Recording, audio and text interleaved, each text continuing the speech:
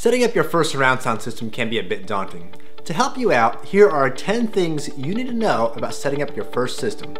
Coming up.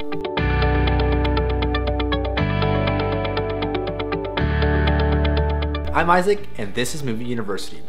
I want you all to know up front that this video is for beginners, or those who are interested in upgrading from a lower end system to a more intermediate one.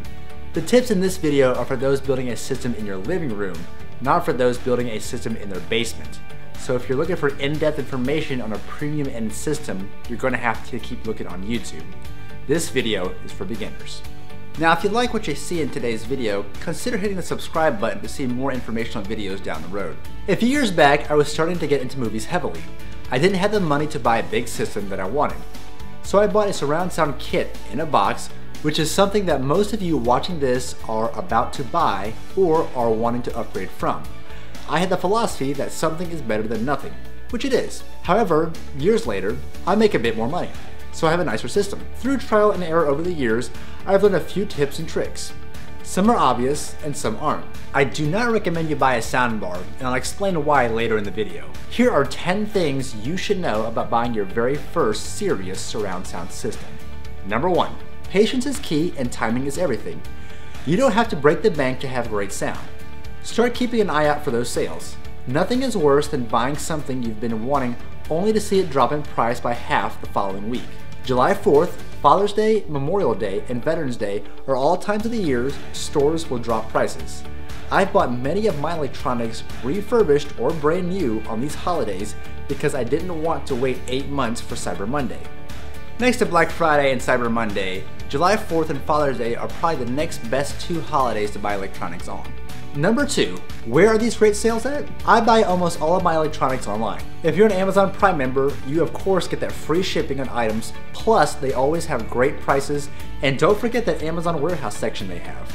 However, Newegg.com, Buydig.com, Dealnews.com, and SlickDeals.net are great resources to find audio equipment at fantastic prices. The sellers will generally give you free shipping and do not charge any taxes during holidays either. Number 3, plan out the quality of the system you want. I think this goes without saying. In the electronics world, it's easy to go down a rabbit hole of spending tons of money to continuously have the latest and greatest. By knowing if you want an entry level, intermediate, or premium level of sound, you'll be able to budget out what you need to get. If you're watching this video, I suggest you save up $700 to be spent over the course of the next 6 months. Number 4. The first piece I think you should narrow down is the receiver. I have a Denon AVR 720W for my living room. It has outputs for 7.2 surround sound with the ability to add speakers for Dolby Atmos, DTS:X, and also does full 4K video pass-through with HDR and a built-in Wi-Fi and Bluetooth capabilities. I wanted something that was going to be good for the next few years, and even though I don't have the speakers for DTS:X or Dolby Atmos, I wanted the ability to add them down the road without having to spend additional money. My advice for buying a receiver: write down in 2 columns the items you absolutely have to have in your receiver. For instance, you wanted to have 7.2 or 5.2. It has to have 4K.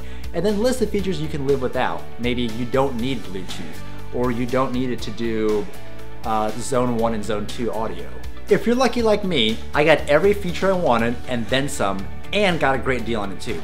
The Denon AVR S20W goes for $480, but I got mine for $280 at Best Buy on Black Friday.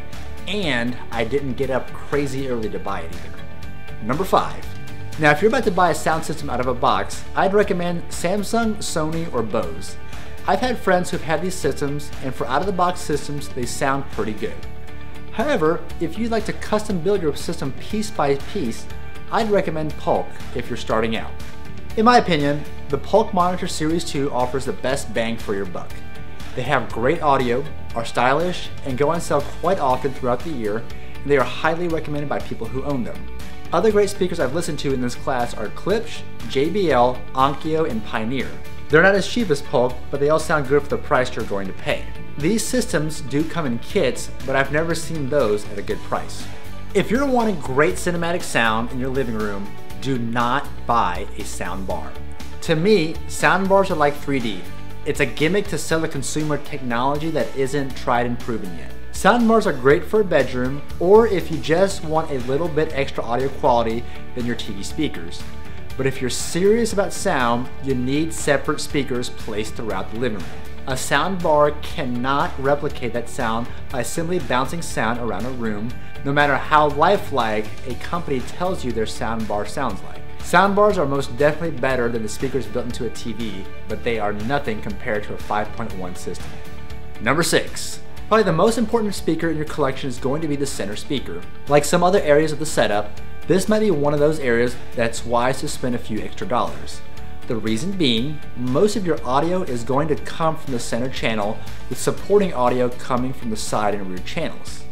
Contrary to what a lot of people getting into surround sound believe, surround sound doesn't mean that the sound from the video comes through every speaker at once, but rather, sound is coming from where it is needed. If two people are talking on screen, but one is in frame and one is off and to the right, the center channel is going to give you the sound from the person in frame, and your right speaker will give you the sound from the person just off screen. When you do finally get your system, be sure to calibrate each speaker by measuring distance and height to get the best sound. Number 7. Wires and cables. The rule of thumb with wires for speakers is the lower the gauge, the thicker the wire, the more power that goes to your speaker. The more power there is, the louder and clearer the sound is going to be. I'd recommend using 16 gauge or lower wire for wiring your system from receiver to the speaker itself. Be forewarned that if you want to go in depth and research speaker wire, that you're going to open Pandora's box with a slew of knowledge about ohms, resistance, and other terms.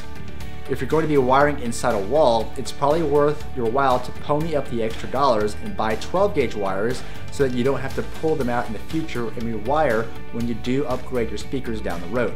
However, if you're like me and you're trying to get good sound at a good price, you'll be fine with 16 gauge wire. Be sure to check if your subwoofer needs a different cable than your normal speakers.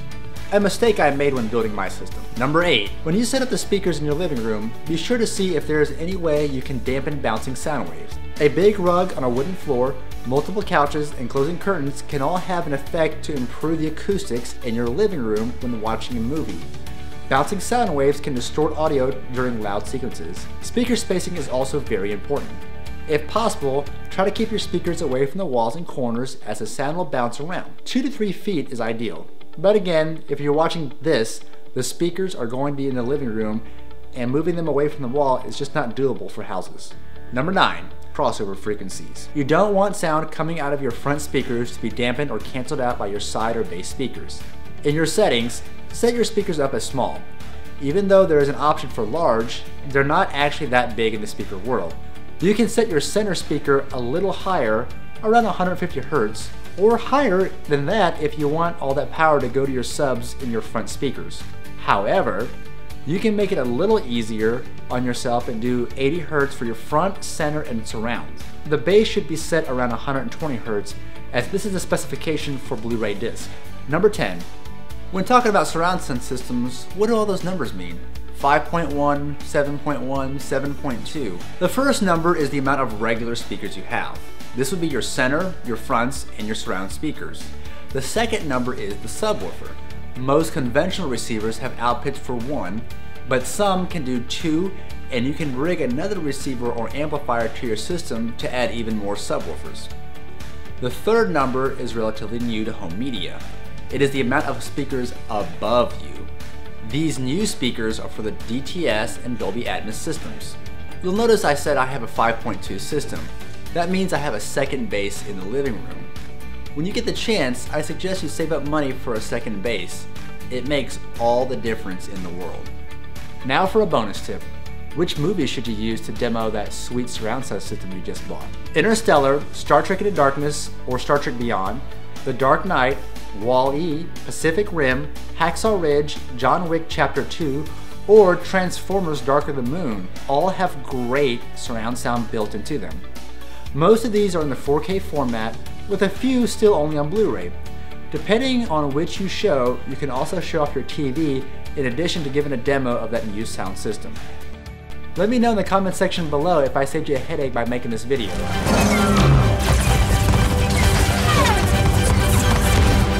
Be sure to hit the subscribe button on your way out. I'm Isaac, and this is Movie University.